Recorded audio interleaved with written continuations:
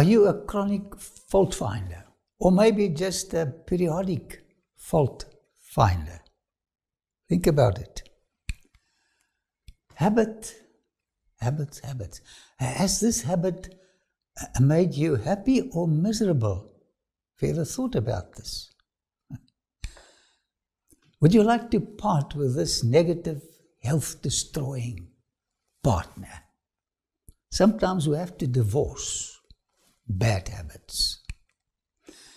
Let us do a quick review of the journey from Kadesh Barnea, where they murmured, the deserting, depressing desert in the south of the Negev. Loretta says Israel traveled down the Arabah, that is the driest and the ugliest part of the entire journey from Egypt to the Promised Land. Can you see them walking away from the Promised Land to their back?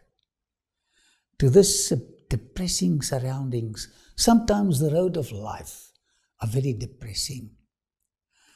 And at times we are very unsympathetic to our rebellious friends. Why are people rebellious? But once we learn of their hardships, the kind of road of life they are traveling, our attitude changes. Don't be too hard on people. Be hard on yourself. Can you see them struggling over deep sands and stones? When I travel here, I try to imagine their emotions. They were reaping the results of their own stubbornness and distrust in God. God does not actually punish us. It's the results of our way of life, the way we think. Arabah, the root is RB, which means dry, burnt up, and therefore a wasteland. In Hebrew, you don't have vowels, just consonants, and you have to put in the vowels. And this is difficult for translators. It is so ugly that actually it becomes beautiful. After a while, you get used to it, and you see the beauty of God all over. Their self-reproach made their journey even more unpleasant. Self-reproach is health-destroying. Watch out, don't be too hard on yourself. Soon after leaving Mount Hor, the Israelites suffered defeat in an engagement with Arad. He was one of the Canaanite kings. They earnestly sought help from God, and he refused them. No, God never refuses us when we ask for help. This victory, instead of inspiring gratitude and leading the people to feel their dependence upon God, made them boastful and self-confident. Success and victory can be dangerous. How important is an attitude of gratitude? Soon they fell into the old habit of murmuring. Oh, the sound is so ugly. They were now dissatisfied because the armies of Israel had not been permitted to advance upon Canaan immediately after their rebellion at the report of the spies nearly 40 years before. Negative thoughts create more negative thoughts, and this is health-destroying. They thought their journey in the wilderness an unnecessary delay, reasoning that they might have conquered their enemies as easily then as now. Don't go back. Regretting is also health-destroying. It's gone. Don't worry about the past. As they continued their journey toward the south, their route took them through a hot, sandy valley, destitute of shade and vegetation. The road less traveled. Maybe you've read the book. The way seemed long and difficult, and they suffered from weariness and thirst. Again, they failed the test of their faith and patience. Are you with me? Is this my problem? Is this your problem? By continually dwelling on the dark side of their experiences, they separated themselves farther and farther from God. So, my dear friend, be careful. By beholding whatever, we become changed into the same image. Don't concentrate on the faults of others. Becomes yours. They lost sight of the fact that, was it not for their own murmuring, when the water ceased at Kadesh? Was it not? They would have been spared the journeys around Edom. God had purposed better things for them. Their hearts should have been filled with gratitude to Him that He had punished their sin so lightly. So if you reap the consequences, it could have been worse or more lightly, depending on our attitude and our performances. But instead of this, they flattered themselves that if God and Moses had not interfered, they might now have been in possession of the promised land. Silly, negative thoughts destroy us. Please try and think of the positive side of life. After bringing trouble upon themselves, making their lot altogether harder than God designed, they charged all their misfortunes upon Him. Tell me, are we blaming God at times? Thus they cherished bitter thoughts concerning His dealings with them, and finally they became discontented with everything. Have you met certain people like this? Discontent with everything.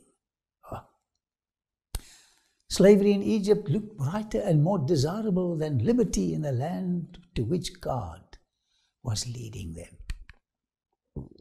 Negative thoughts, my dear friend, destroy us. As the Israelites indulged the spirit of discontent, they found fault even with their blessings. Can you believe it? Right here at this place called Punon in the Bible, the following words were uttered, and I was here. You know, when you get to these sites, the story becomes alive. And the people spoke against God and against Moses. Why have you brought us out of Egypt to die in the wilderness? Can you hear them? For there is no food and no water. It's a lie. And our soul loathes this worthless bread. Negative thoughts can destroy you. Be careful what you allow in your mind. It was God's power alone that had preserved them in that great and terrible wilderness, wherein were fiery serpents and scorpions and drought, where there was no water. God's power can carry us through the most dangerous deserts of life. This is what they suddenly saw while they were murmuring. Wow, for the first time, they saw it. Are you scared of snakes? Every single day, God protected these ungrateful people from these deadly snakes. We call this divine mercy. We're not aware of the dangers of life. We don't see them, but they are there. In God's leading, they had found water to quench their thirst and bread from heaven to satisfy their hunger. He gave them peace and safety under the shadowy cloud by day and the pillar of fire by night. What a God! We should concentrate on the many blessings. Angels had ministered to them as they climbed the rocky heights or treaded the rugged paths of the wilderness. Can you see them? Notwithstanding the hardships they had endured, there was not a feeble one in all their ranks. Can you believe it? 40 years, no sickness, no disperance. Their feet had not swollen in their long journey. I travel so often, and feet of people, the ankles get swollen. But it didn't happen here. Now they had their clothes grown old. Can you believe it? Wearing a shirt or trousers for 40 years and it's still brand new. This is the God we serve. God had subdued before them the fierce beasts of prey and the venomous reptiles of the forest and the desert. What is going to happen if they continue complaining? And what's going to happen to you and me if this thing becomes chronic? If with all these tokens of His love, the people still continue to complain, the Lord would withdraw His protection until they should be led to appreciate His merciful care and return to Him with repentance and humiliation. Are we content? Godliness with contentment is a great gain. And by the way, there are always blessings around. Look for them and enjoy them. In their ingratitude and unbelief, they anticipated death and how the Lord permitted death to come upon them. What a sad story. The poisonous serpents that infested the wilderness were called fiery serpents because of the terrible effects produced by their sting, causing violent inflammation and sudden death. As the protecting hand of God was removed from Israel, great numbers of people were attacked by these venomous creatures. Watching the goats and sheep here at Punon, where it all happened, where fiery serpents appeared, I thought of the following verse. Therefore the people came to Moses and said, "We have sinned, for we have spoken against the Lord and against you. Pray the Lord that He take away the serpents from us." Do you think the Lord would listen to these ungrateful rebels? Think He will listen to you and me? The people became humble before God. That's the best place to be, knowing that the accusations against Him were false. Loretta says, the kaleidoscope of God's forgiveness, His love and His pity surpasses all the beautiful colors of Petra that you're looking at right now, by far. How is God going to solve this complaining problem? How is He going to solve my complaining problem? Then the Lord said to Moses, "Make a fiery serpent and set it upon a pole. And it shall be that everyone who is bitten, when he looks at it, shall live." Wow. That's so easy. Now the word translated pole is used as a military standard. In ancient days they also had standards, different standards. And you know, this is a reminder of God, our general, who leads us through the desert to the promised land. He's got His standards. Let's follow His standards. It occurs in Exodus 17:15, Yahweh Nissi, Yahweh my standard, also as banner, Psalms 64, ensign, Isaiah, and standard, Jeremiah. The pole was high enough to be seen throughout the camp. God wouldn't like them to miss this event of life, so it was highly elevated. This symbol of God's victory over sin had tremendous healing power for those that looked at it. So Moses made a bronze serpent and put it on a pole, and so it was. If a serpent had bitten anyone, he looked at the bronze serpent and lived. The people knew that the serpent was only a symbol of the healing Savior. They also realized that it was not sufficient simply to look at the serpent, but that looking must be accompanied by faith, since there was no healing in the serpent itself. It was possible to gaze at the image without being healed. It was possible. That to exercise faith in God as the divine healer. Did you get the message? Similarly, the offerings in the past, which not accompanied by faith, were unavailing. Faith is such an important component in our spiritual lives. And as Moses lifted up the serpent in the wilderness, even so must the Son of Man be lifted up.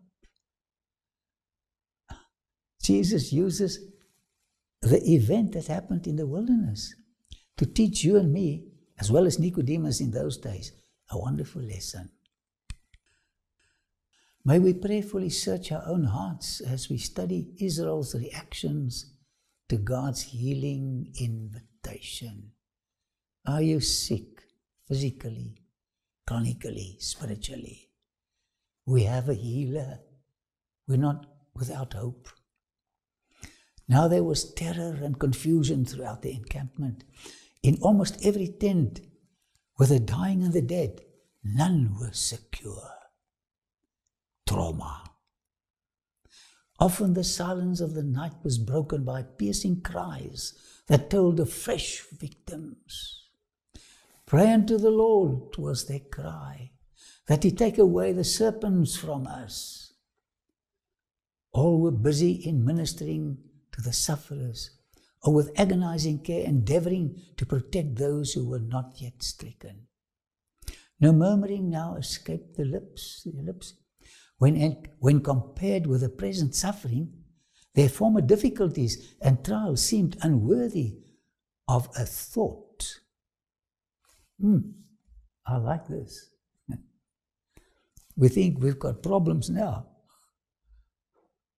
Or if we had problems yesterday, it could be worse today. Don't complain. Only a little before that accused Moses of being their worst enemy, the cause of all their distress and difficulties and afflictions. What was Moses going to do now? Moses was divinely commanded to make a serpent of brass resembling the living ones and to elevate it among the people. To this, all who had been bitten were to look, and they would find healing. He did so, and the joyful news was sounded throughout the encampment, that all who had been bitten might look upon the brazen serpent and live.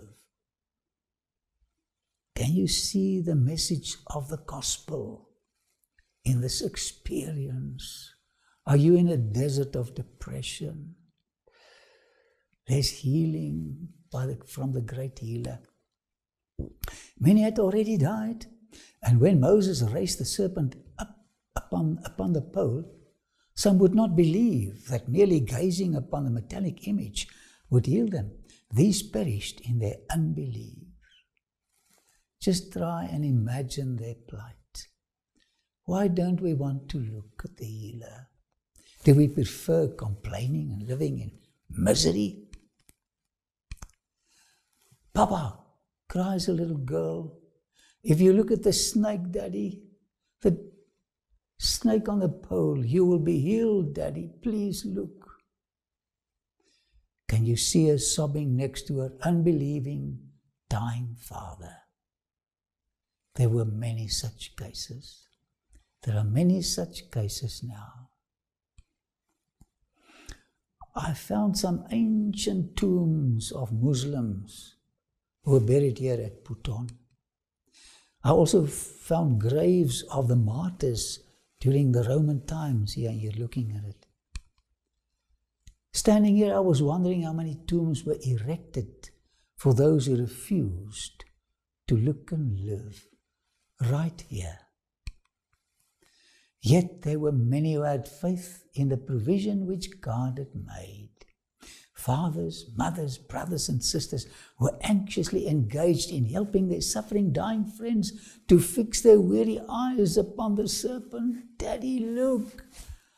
Mommy, look. Son, daughter, look, look, look. There's life in the look to the Savior. If these, though faint and dying, could only once look, they would be perfectly restored. We have to look at Jesus the healer to heal us from our chronic sickness. The people well knew that there was no healing power in the serpent of brass to cause such a change in those who look upon it. The healing virtue was from God alone. There's healing in a look at the Savior, my friend. In his wisdom, he chose this method of displaying his power. By the simple means, the people were made to realize that this affliction had been brought upon them by their sins. I'm responsible for the deeds I've done in the past, not God. But he is such a kind, forgiving Savior. They were also assured that while obeying God, they had no reason to fear, for he would preserve them. The lifting up of the brazen serpent was to teach Israel an important lesson. They could not save themselves from the fatal effect of poison in their wounds. I speak to many chronic sinners. There are so many of us asking them just to look away from the mess, the problems in other people's lives. Just focus on Christ. Neither can you and I, my dear friend, purify ourselves from the poison of our fallen human nature. We need a healer. We are struggling to be healed by personal efforts. Look to him. He is the healer. The healing is not in us. I was telling my friends that God alone was able to heal them. Yet they were required to show their faith in the provision which he had made. What was that provision? Ancient Israel realized that they must look in order to live. They knew that there was no virtue in the serpent itself, as I said, but it was just a symbol of Christ. I told them that faith is the hand of faith that grasps the healing power. If you need his healing power, take your hand of faith and grasp it. We must use that hand of faith more often. It's nothing in us, it's all in him. Go to him. Heretofore many had brought their offerings to God, and there was a beautiful system in the Old Testament. And had they felt that in so doing they made ample atonement for their sins, they felt that this was enough. They did not rely upon the Redeemer to come, of whom these offerings were only a type. The Lord would now teach them that their sacrifices in themselves had no more power or virtue than the serpent of brass, but were to lead their minds to Christ, the great sin offering. From a symbol we have to move to that which the symbol represents. So be careful not to rely on symbols as a means of salvation. You have to transcend the symbols to the great healer. I was asking them if they could remember the verse in the New Testament that refers to what happened right here at Puton. Can you tell me? As Moses lifted up the serpent in the wilderness, Nicodemus, so must the Son of Man, Christ referring to himself, be lifted up above the ground on that cross.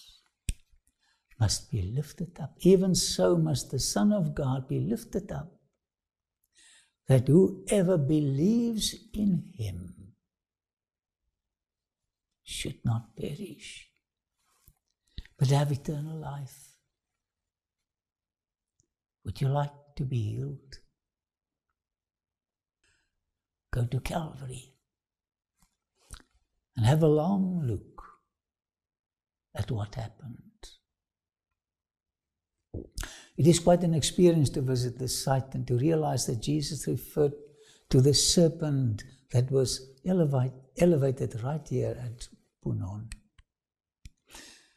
We have all felt the deadly sting of that old serpent called the devil and Satan. We all felt it. The fatal effects of sin can be removed only by the provision God has made. The Israelites saved their lives by looking upon the uplifted serpent. Do you have any idea of the kind of prayer I prayed when visiting the site? I said, God, help me to see Christ on the cross. That's the only medication that can save me. So what happens to sinners like you and I when we look in faith to the crucified Christ? You know, we look at so many propositions. There's only one proposition. Turn your eyes upon Jesus. Look full in his wonderful face, and the things of earth will grow strangely dim. The light of his glorious love and forgiveness. We receive pardon through faith in the atoning sacrifice. Unlike the motionless, lifeless symbol, Christ has power and virtue in himself to heal the repenting sinner. While the sinner cannot save himself, he still has something to do to secure salvation. What's that? What do you think would it be? All that the Father gives me will come to me. Come to Jesus. And the one who comes to me, listen to this. Don't care what your situation is. And the one that comes to me, I will by no means cast out. Don't let the devil tell you you're too hopeless. He doesn't cast out hopeless sinners like you and me. He heals us. We must come to him, and when we repent of our sins, we must believe that he accepts and pardons us. Faith is the gift of God, but the power to exercise it is ours. Faith is the gift of God, but the power to exercise it is ours. Stones of Punon tell us more of the faith that was exercised right here. They replied, faith is the hand by which the soul takes hold upon the divine offers of grace and mercy.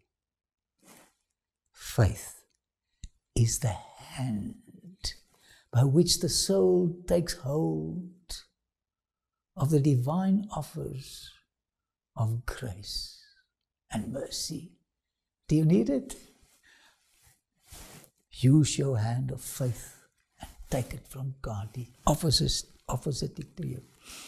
Why doesn't everyone receive the bountiful blessings that God wants to shower on us? There are many who had long desired and tried to obtain these blessings, but have not received them, because they have cherished the idea that they could do something to make themselves worthy of them. They have not looked away from self, believing that Jesus is an all-sufficient Savior. We must not think that our own merits will save us. Christ is the only hope of salvation. Don't look inside of you to solve the sin problem. It's outside of us. For there is none other name under heaven given among men whereby we must be saved. Jesus is the only solution. Don't look at the pirates. Go to the genuine. When we trust God fully, when we rely upon the merits of Jesus as a sin-pardoning Savior, we shall receive all the help we can desire.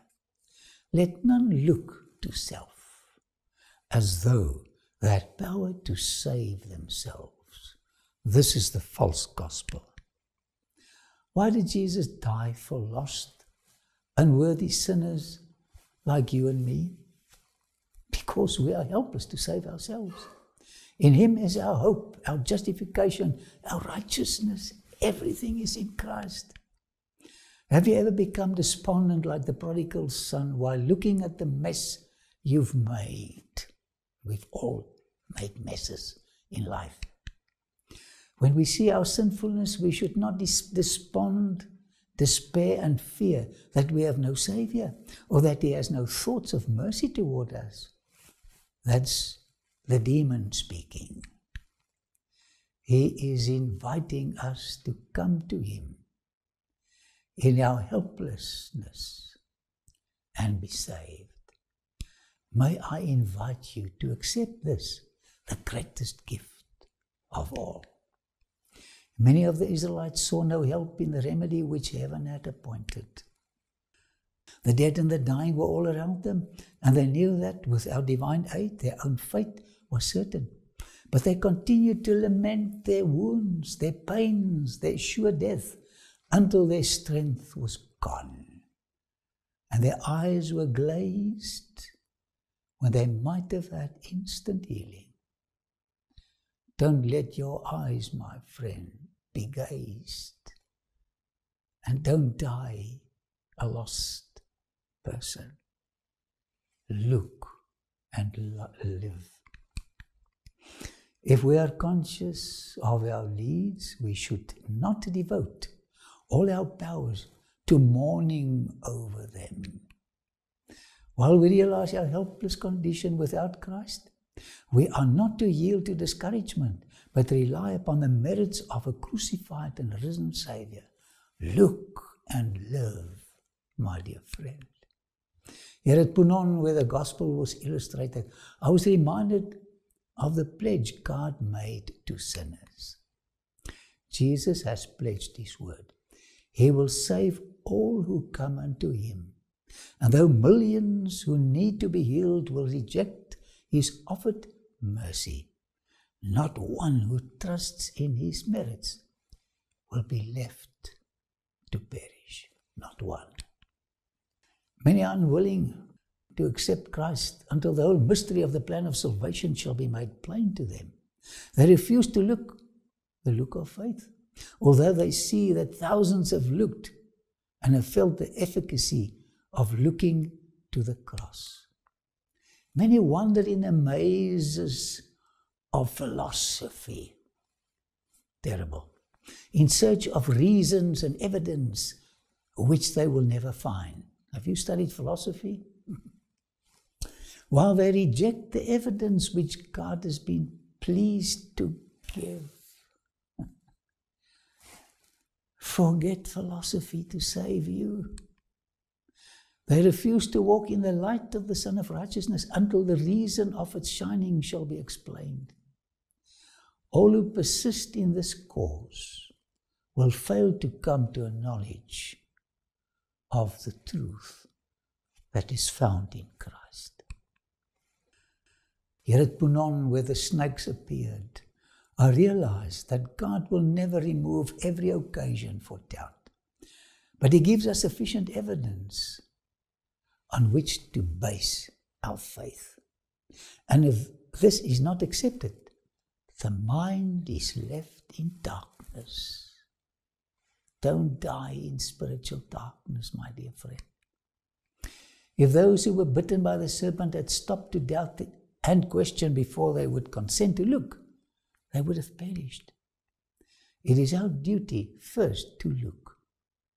And the look of faith will give us life. I know you think you're hopeless, but there's life in the look of faith.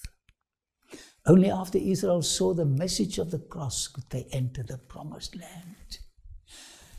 You have to see the message of salvation on the cross of Calvary before you can enter the promised land. The symbol of the snake on the pole was erected out at Mount Nebo. Every time I visit there, I look at this symbol and I'm reminded of the gospel contained in the symbol. Israel were saved because they looked beyond the symbol and beheld the Christ of the symbol of Calvary. From now on, the story changes from defeat to victory. At the last, they learned the lesson of justification by faith. At last. Look upon Jesus, sinless is he. Father imputes his life unto me, my life of scarlet, my sin and woe, cover with his life, whiter than snow. You can have it just now. After they grasped the message of the cross, their complaining finally stopped. I looked carefully to their travels. Not one complained after they saw the cross. Is it possible to complain while we fix our eyes upon Christ? You know, it's a good practice to spend some time every day to fix your eyes upon Jesus. Father in heaven, sorry for looking at the miserable side of life, the faults of others and our own faults. We've been bitten by the poisonous snake and we need healing. Help us to look in faith to the healer and help us to use the hand of faith to take salvation and forgiveness. In Jesus' name, amen.